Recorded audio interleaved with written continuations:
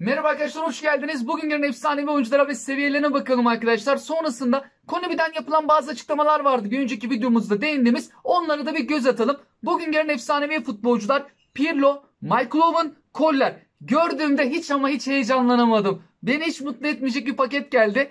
Zaten oyun içerisinde myclub parası kazanılacak etkinlikler falan da yok. Belki ileride daha çok isteyeceğimiz efsanevilerin gelmesi işimize de yarayabilir.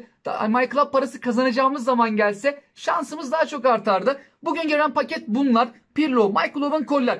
Bunlar için top açılım yapmayı düşünüyor musunuz? Şahsen ben bunlar için top açılım yapmayı düşünmüyorum. Bunların bir seviyesine göz atalım. myclub'un 85 seviyeden başlıyor. En üst seviyeye çıkardığımızda 93 seviyeye çıkmakta. Tabi dağıtımları bu şekilde yaptı. Uygulama kendisi en üst seviyeye gelecek şekilde 93 seviyeye ulaşacak şekilde özellik dağıtımını bu şekilde gerçekleştirdi. Pirlo'ya baktığımız zaman en üst seviyesi kaçmış seviye olarak 93.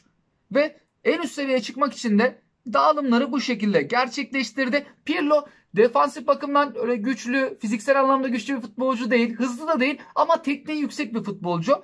Koller'e baktığımızda fizikli, uzun boylu, hava hakimiyeti çok yüksek olan bir futbolcu. En üst seviyesi de 90. Normal kartı 90 üzerinde birçok santrafor futbolcusu var. Koller efsanevi futbolcu.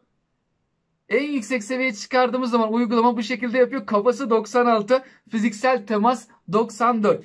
Bunlar bugün gelen efsanevi futbolcular ve seviyeleriydi arkadaşlar. Çok heyecan verici bir paket olmadığını da söyleyebiliriz. Fakat bugünün bir gelişmelerine bakalım. Bugün Roma ile alakalı bir etkinliğimiz daha var. Geçen hafta olduğu gibi Roma takımından bir top açılımı hakkı ama normal kart futbolcular var orada. Ben o etkinliği oynamayı bile düşünmüyorum. Mor kart futbolcular olsaydı biraz daha seviyesi yüksek, az antrenörle fullleyebileceğimiz şekilde tamamdı ama normal kartlar içinde ben oynamayacağım şahsen. Ayrıca önümüzdeki hafta bir önceki videomuzda değindiğimiz konu 16 Haziran haftaya Perşembe günü premium hedeflerin kilidi açılıyor. Birçok oyuncu paketi gelecek. Hemen hatta o paketlerle başlayalım. Burada takımları da söyledi Konami. Bir önceki videomuzda da değinmiştik aslında. Premium Club paket. Premium Club pakette şöyle bir şey olacak. Barcelona, Bayern Münih ve Manchester United'ın bir tane efsanevi futbolcusu artı 10 tane mor kart futbolcusu yer alacak dedi Konami. Arsenal, Roma, Celtic, Monaco, Galatasaray ve Manchester City takımlarının ise 11 tane öne çıkan oyuncuları olacak. Mor kart futbolcuları. Tabi bunlar için myclub parasına ihtiyacımız olacaktır. Premium hedefleri ilk defa haftaya göreceğiz. Kilidi açılacak bu etkinliğin. Şöyle genel anlamda baktığımız zaman Konami diyor ki 11 özel premium hedef dizisi olacak. Messi ve Neymar'ın efsanevi kartları gelecek. Bunlara göre de paketler olacakmış. Messi'nin özelliklerine göre, oyun tarzına göre bir Messi'nin yer aldığı paket, bir de Neymar'ın yer aldığı paket olacak oyun tarzına göre. Sonrasında baktığımız zaman Premium Club Pack'lerden bahsetti. Bir de normal Club Pack'lerden. Az önce değindiğimiz konu şu takımlara ait 9 tane takım var.